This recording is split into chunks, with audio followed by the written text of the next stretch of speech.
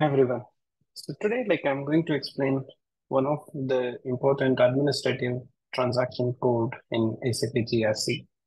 So, this transaction code is mission critical for carrying out any support work in SAP GRC. And based on my experience, lots of people is not aware of this particular T code.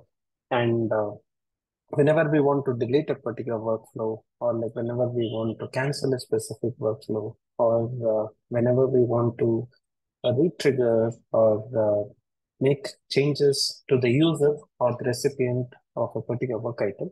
So I have seen different ways of doing it, but there is one standard SAP way through which we need to do it. And in this present video, I'm just going to explain about the same. So the transaction code which I'm speaking about is GRPC AS reorg, and this T code is a lifesaver for all the activities like whatever I've just described.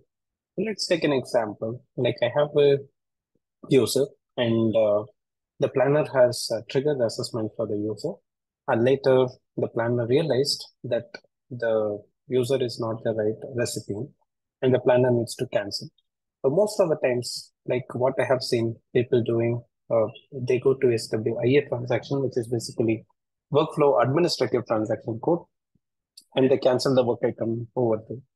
So though the work item gets disappeared from the user inbox, the corresponding objects which gets created as a part of the entire workflow processing will not get updated, because of which in the front end reporting, the object will be still showing it as open. Actually, the object is already closed. So I'm going to explain like the idealistic way of doing this, and we can do this through this T code GRPCS reorg. Now I'll just launch this particular T code. And once I launch this particular T code, as you can see here, an option called as delete cases and workflow. So this is the place where we need to carry out, or this is a place where we need to run this utility.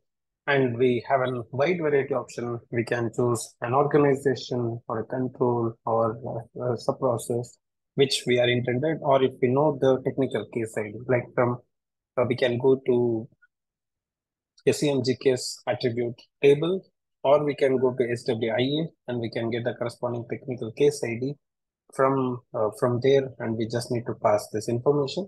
Or it can be as simple as that of like the assessment type which I'm interested, which I need to cancel it. So that way, like we have a wide variety option, and this transaction code is a lifesaver where the planner by mistake has created thousands of assessments, and it needs to be deleted. The beauty of this transaction code is we also have the audit log capture, so that way we can be pretty sure that whatever we have done is also getting recorded. So thank you.